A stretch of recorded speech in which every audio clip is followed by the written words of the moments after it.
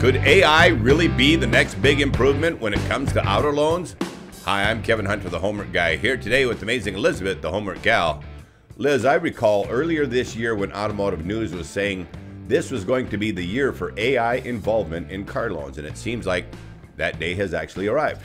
According to this latest report by Automotive News, the claim is that AI in lending limits bias and speeds up the process. AI involvement helps lenders and dealerships get an accurate, speedy look at an applicant's income. Artificial intelligence is helping reduce bias from dealers and lenders who might otherwise underestimate or overestimate a borrower's income in the auto finance process. Reducing that bias speeds up deals, lowers risk, and matches borrowers with the right type of loans, said Jessica Gonzalez, Director of Auto Lending Strategy and Account Management for Informed IQ. You know, it's funny to me that they refer to it as bias. I don't think of it as bias. I think it more like BS, which frequently falls along the lines of deliberate, illegal massaging of the numbers. Yeah. It also cracks me up that they mention the possibility of underestimating income. Show me 100 cases where an F&I officer got the buyer's income wrong, and I'll show you at least 99 of those cases where they overestimated the buyer's income. Right. I've never heard of a finance officer going out to the sales floor saying that they need to show less income for this particular buyer. Never. AI, which is now in much wider use by lenders making upfront credit decisions for car buyers, is a relatively new tool for income verification, Jessica Gonzalez says. The company based in Tiburon, California, works with 7 of the top 10 auto lenders, including Ally and Capital One. Jessica says that some lenders, instead of using AI, are still using something that she refers to as stare and compare for income documents in the effort to confirm the information dealers submit to them. Jessica Gonzalez says using AI to verify income especially helps car buyers who could be nervous about walking into a dealership, such as lower income and thin file consumers that have little credit history. Sure. That kind of nervousness is really escalated because they're walking in not knowing if they're going to get funded, or is this deal going to take advantage of me, or am I going to pay for a lot of extra things that I don't need to get done, Gonzalez said. Wow, this Jessica isn't just another pretty face. She really knows this business, doesn't she? Well, yes, she acknowledged everything, didn't she? Bias, as they keep referring to it as in the F&I process, can result in customers receiving add-on products they didn't want or need, not knowing their true credit score, or being charged more than necessary for an interest rate. In all seriousness, estimating a car buyer's income can be challenging, especially when the buyer is a gig worker who might not be including commissions in their total pay. In addition, lenders each have different policies on how to calculate income. Discrepancies can occur if one lender looks at 2 pay stubs versus 3, or if a lender looks at pay stubs from a 60-day time frame versus 30 days. Calculating income using bank statements, especially when data is input incorrectly from the start, creates different outcomes. Gonzalez continues, whenever you have AI and you see so many different data points, so many different variations of a W-2 pay stub, you become more effective on how to calculate that income with a minimal amount of risk. You open up the opportunity for funding to a market that maybe historically had underrepresented their income. Low-income consumers are indeed most at risk for bias, or what I refer to as BS number fudging. Informed IQ data shows loan borrowers from the low-income segment are underrepresented about 43% of the time. Informed IQ has portals where dealers and consumers upload documents and receive real-time feedback on how income is calculated to provide some transparency. This process tells customers which deals and vehicles fit their qualifications, Gonzalez explained. Well, bias, or number fudging, in calculating income for car buyers can result in troubling situations. If a buyer's income is overrepresented to a lender by just $5,000, that can impact the interest buy rate and terms. Once the income error is discovered, the consumer would no longer qualify for the loan, and the dealer might have to take it back. If the customer drove the car off the lot and the dealer can't find another lender to fund that loan, they have to tell the customer to consider another car. And that's when you get a dealer calling you saying, hey, we want the car back. Your loan fell through. Jessica Gonzalez goes on to say, when you walk out of the dealership, you think the loan's closed. You've done all the good things. You've signed the paperwork, but in reality, that loan is not funded. She adds that F&I managers would have to go and search for another lender to provide this loan. So they're calling all their friends in the credit unions or anywhere they can and saying, hey, what can you do for me? Notice she didn't say they are scrambling to cash in a coupon somewhere. Totally, she left that out. As car buyers increase demand for transparency, along with the COVID-19 pandemic pushing online car shopping, both things sped up the need for better methods of upfront proof of income. Trusting the technology, understanding its terminology, and ensuring regulatory compliance are still challenges associated with AI. Interestingly, using AI doesn't require much training for F&I staff.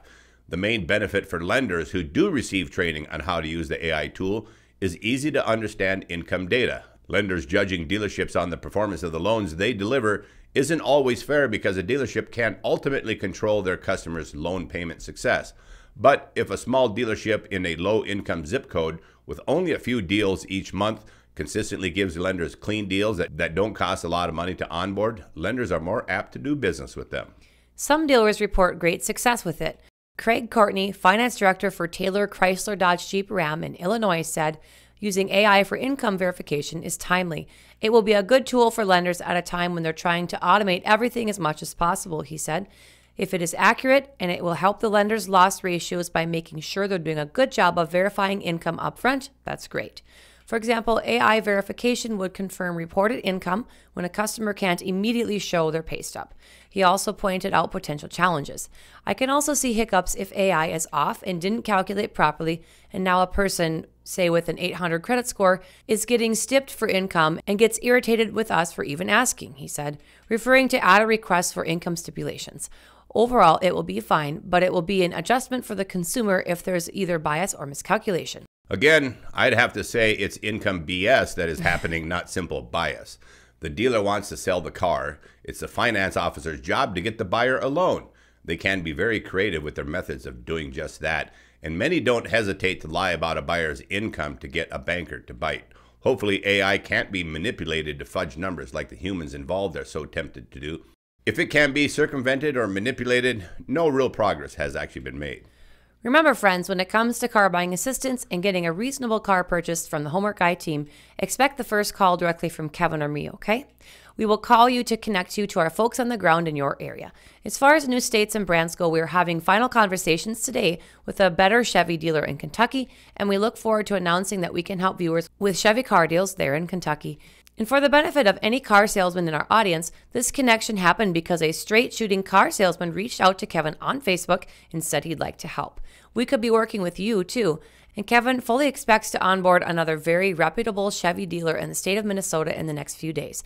Back to the state of Florida, we have an amazing Hyundai dealer who has multiple franchises across the U.S. who is ready to help our viewers, and he assures us he'll provide good Hyundai deals in other states, too. So let us know if you're a Hyundai fan. And that's a wrap on our show for today, friends. We hope you got great value out of this, and we do very much appreciate your patience as we continue to process hopeful car buyers out there. Hang in there. We'll definitely get to you. We'll continue to connect you anxious buyers out there with better dealers.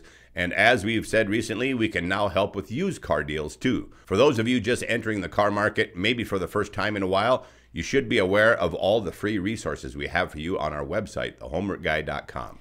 And by the way, if you feel so inclined to show us some love with a small donation today, what we would appreciate most is a donation to the nonprofit we launched to help children.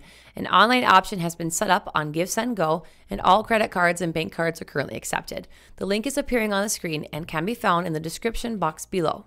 On our website, thehomeworkguy.com, you'll find a free car buyer's guide there, free email templates for you to use with car dealers. There's also a list of fake fees. It's all there on thehomeworkguy.com, free for you to download to use when car shopping. On our website and on our Facebook page is where we'll announce the launch of a call center that we have mentioned recently. Totally looking forward to that. We're also excited to say that coming this month will be the opportunity for memberships here on YouTube. The memberships will allow for much improved access to both me and Kevin. We do very much enjoy direct contact with our viewers. More coming soon. And watch for our coming book for car buyers with the help of a new staff member, and it will be published first as an ebook. That's right. It will be the best car buyer's manual ever published, and we have the direct involvement of a man who has spent the last decade working directly with dealers and is currently working with multiple dealers and knows their business model inside and out. He knows exactly where the car market is right now with a variety of brands and has powerful tools to help you win on your next car deal.